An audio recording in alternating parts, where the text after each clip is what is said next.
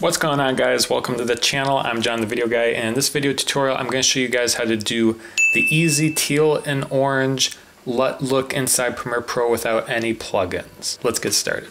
So to get started, I have a shot of some kayakers here, and we're going to color grade them by using the teal and orange look. To first get started, go down to your new item button, click on it, and go to adjustment layer. Make sure they match the source settings of your sequence and click OK. We're going to apply the grade to this adjustment layer over the original clip. So click and drag it to your timeline and extend it for the length of the clip. Next, click on the adjustment layer, then go up to your workspaces buttons and be sure to click on color.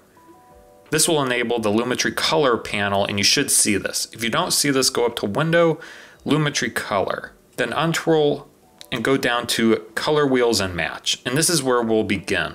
We'll first mess with the shadows color wheel and move the center point to the blues to make the shadows more blue and tealish. Then we'll go over to the highlight section color wheel and we'll move this to more of the orange yellowish type of look.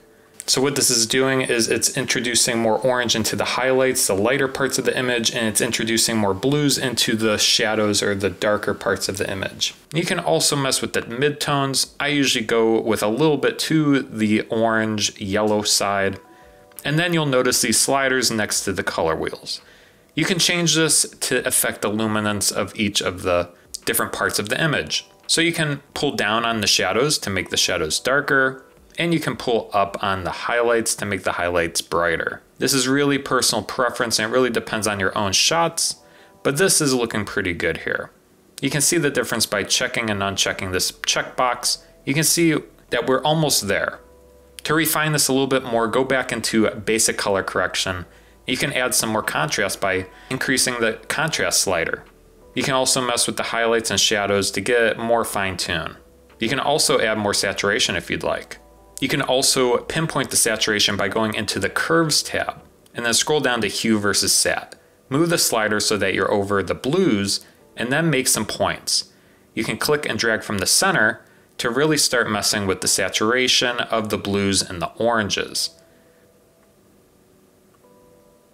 Feel free to mess with these settings to get it to kind of how you'd like for your own image. Depending on your own image, your results will vary, but these are the steps that you'd want to take to get the teal and orange look.